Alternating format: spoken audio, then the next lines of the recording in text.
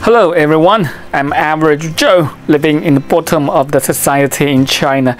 So today I will use my drone, use my drone to take you have a look, have a tour, site visiting a suburb area, a park, or we can call it a rural area. It's a rural area in the suburb in Shanghai city. And this area is for example, for children and for people to play here. You can see they can take their children, and there are also some hotel. You can see here, this one is a hotel, hotel for the civil. I mean, this is just like Airbnb.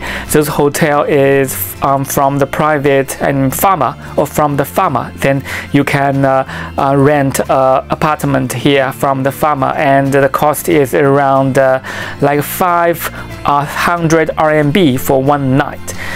For the US dollar, I think around 70, around 70, 60 US dollar for one night if you want to live in the apartment here.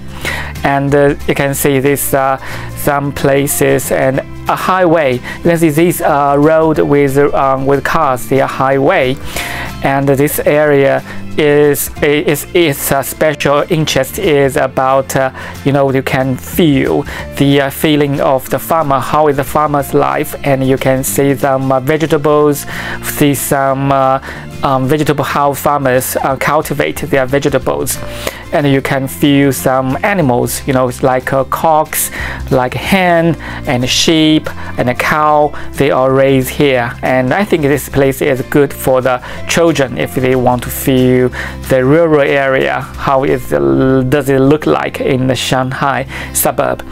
And here you can see beside those house there is a park, a small park with a river, and you can fish in here in that river, and with a zigzag bridge. You can see the zigzag bridge and the boat. You can play boat here in this small river.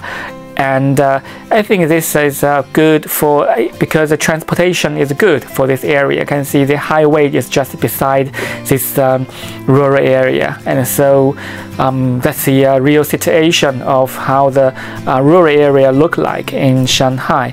But I think most of the area in China is not like this rural area in Shanghai. Maybe it's worse. I mean, the situations